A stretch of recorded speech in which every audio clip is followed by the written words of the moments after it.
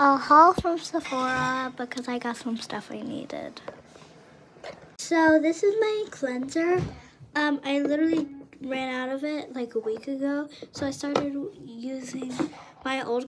This one, I always have it saved for just until I'm like done with my new cleanser, but it doesn't work that well. So they didn't have the full size, so I got a mini version of it. So here's it in the box. Next, I got this Laneige lip balm. I have a Laneige lip sleeping mask in the berry one, but I just got this lip balm in it. So I have the Glow Recipe toner, but I had it in the mini version, and I ran out of it, and also the cap broke off. So that's my haul from Sephora. Bye, guys.